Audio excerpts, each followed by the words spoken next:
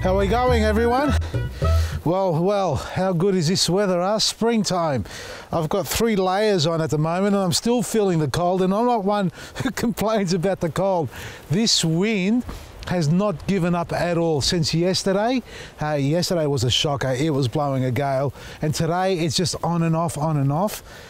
And well, what does it do to your garden as far as your spring veggies? Well, these are my tomatoes. Have a look at this. Broken. Just snapped around there, so I've got to cut that off. And if you have a close look at the outside edge of these leaves, they're battered. They've been beaten up. Look at this. Even that, a little bit of caterpillar or snail, but that damage there. This is all wind damage. This one here more so. See the edges there? That little edge there looks like nitrogen burning or something, but it's actually frost. It's cold, not frost, but cold bites, snap bites, cold snap bites. And it's everywhere. Look at these poor tomatoes. I shouldn't have taken the sleeves off. They're all being blown that way. This is broken as well. Yeah, okay, but look at that. That's the rubbing.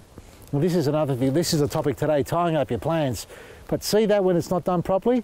And I say that not done properly, it was fine in any other circumstance, but because of the wind, rubbing, we've caused that to damage. That needed an extra tie. Now, what I've tied this up here with is my tape and a tool that I have, the tape tool or the maxi tape or max tape tool.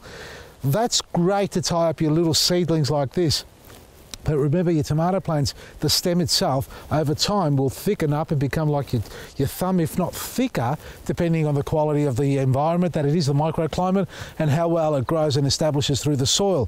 This little tape that we have around here, see how narrow it is? Now there's no room to give there for the plant to thicken up. So you need to monitor that so that you remove it when it gets bigger. So if it starts to thicken up, it starts to cut into the stem. Take it off so it doesn't cut into the stem and cause any more damage.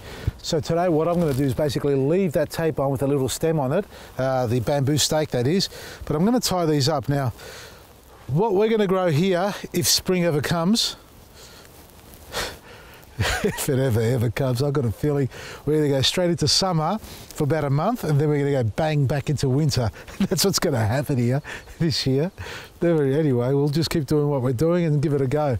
I'm going to tie these up and train these up on this soft tie. Now you can use the all natural jute tie, which is this stuff here, but it is a lot more rigid, well, a lot coarser and more abrasive, I suppose. So when you do tie it up and you get these sort of winds like we're having here, back to the wind topic quickly, those tomatoes are doing wonderfully well because they're sheltered a little bit more, and for whatever the reason, the wind comes howling through this gap here and straight onto these tomatoes.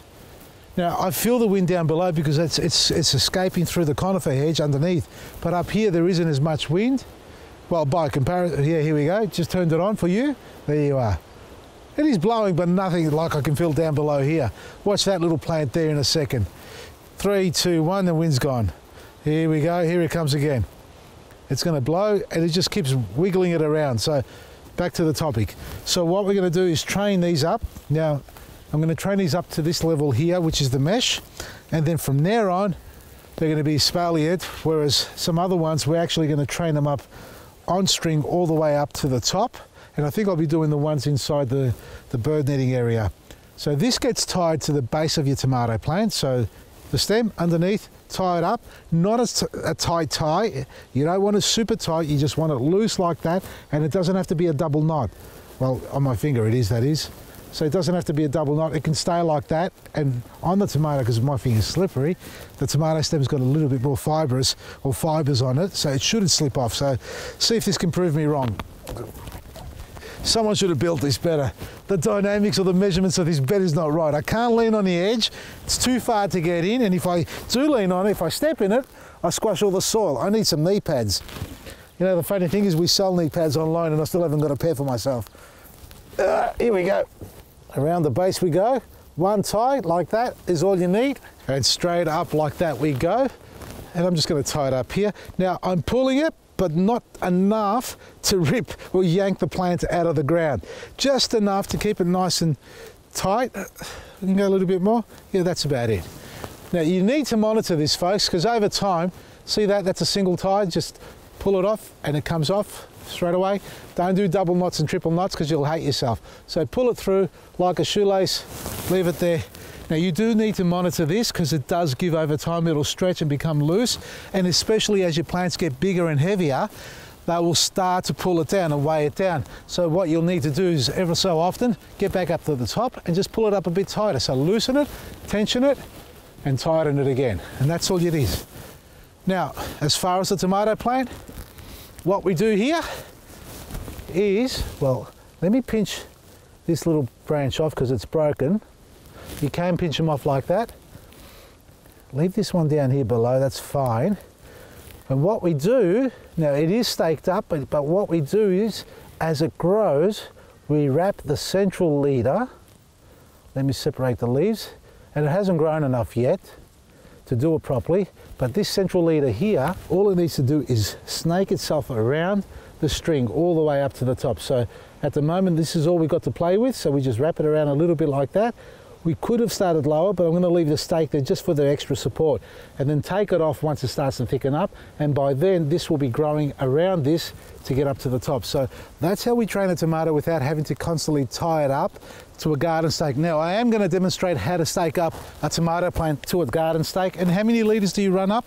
Well, on a garden stake, per garden stake, 2, maximum 3 litres, that is. So you'll get all these side shoots or suckers, if you want to call them that. They can get trained up to it, but any more than that, it becomes a bush. And it's fine to have a nice bush rambling in the garden, you know, a tomato plant. But the thing is, you've got to have so much root system that's got to feed, all that energy's got to go to that foliage. Now the foliage serves great purpose to protect your fruit, and it's not just tomatoes, it's capsicums, it can be cucumbers as well. So the more plant you got on top, the more energy the plant needs, or strength it needs in the root system to feed it all. So the aim is to reduce the amount of foliage as best you can without stripping it completely. And it's too early now to show you what I'm going to do with these, but as they start to progress, you'll see how I remove the bottom leaves and push the energy towards the top, and then try and get as many fruit as possible setting on the sides. Now you saw Basam's place the other day touching the flowers to help pollinate. That's self-pollinating. I'm lucky I've got enough wind here to do it on its own, and the bees, obviously, I've got a hive there, 2 more hives over there. They're doing their business already for me, but you can go around and pollinate them yourself by touching the flowers. And when it comes to pruning, we'll demonstrate that as they grow. But to help the flowers along is the black grit. So don't forget to add your black grit into the garden for that calcium, magnesium, phosphate, which strengthens the root to make the plant bigger and stronger. The calcium, magnesium silicate strengthens the cell wall of the plant, and that includes the stem, the foliage, the fruit, the flowers, so they are more resistant to disease and insect attack, from attack that is, and are capable of setting fruit and maintaining their vitality and growth. So black grit has that purpose. Soil amendment fertilizer. So tie your plants up if you haven't done so already. Give this a go. Now you don't need a structure like this. You can have basically 4 stakes in the corner and a bit of metal or a timber across the top. I've got this structure here. See how I've got the timber frame over the top? You can have simply that and have your string tied up all the way to the top so that the vine grows itself all the way up. But when it gets to the top, that's when the fun begins. Until then, check out our website, because all that stuff's going to come along as the weather opens up.